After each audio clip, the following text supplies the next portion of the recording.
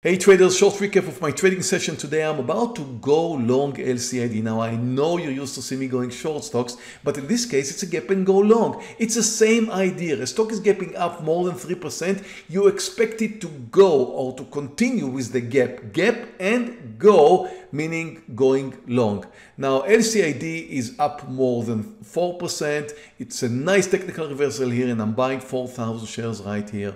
The first sign you want to see the sellers failing to push it lower, and the sellers did come in, profit taking, whatever reason it is, I don't care.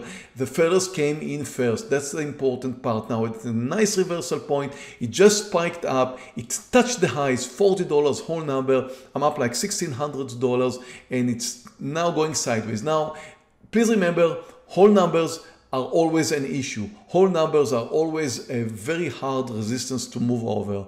And in this case, now, not only do I have the whole number, the S&P is moving to a new low. And since the S&P is moving to a new low, and I do have the whole number, then I'm about to take my profits right over here.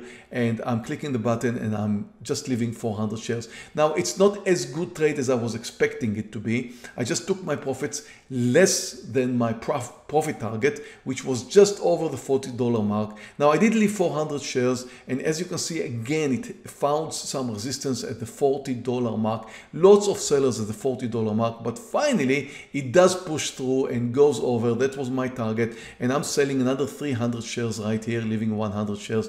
So it was a very nice trade, not as I expected, but the lesson to learn from here is very simple. First, a gap and go long is when you have a stock that is gapping up more than 3%. You look for the sellers to fail, you find the reversal point, you move in, and then you take your partial at your planned partial point, but always look at the S&P direction, because if the S&P is going to come down and you have a very strong resistance, then the stock you're trading is likely to come down with the market as well. So although you had your target, you need to take your profits before your target's price, because you need always to follow the S&P 500. By the way, the LCID stopped right here, did come down. The only thing is it took it some time. The first move is always done by the S&P 500, but then 80% of the stocks, 80%, not 100%, but 80% of the stocks that you will trade will follow the S&P 500. The S&P makes the first move, LCID will make the second move. So if you watch LCID at this highs right over here, it did come down and continue to come down, and I had my stop somewhere over there. Now anyway, always watch the S&P 500. That gives you the best clue of what the stock that you are about to trade is about to do. And here are my results. I had 3 green trades and 1 loser in BABA. End result, just 30 minutes of trading, up over $9,000. Sounds easy, it is not. Trading is extremely hard and you need to remember that.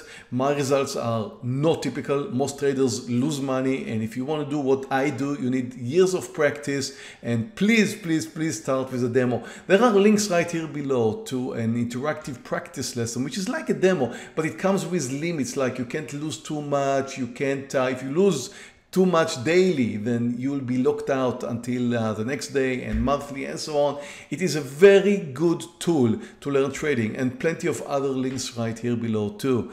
So please be careful. If you like this video, please give me a thumb up, and you can always subscribe to my channel right over here. I want to thank you for watching.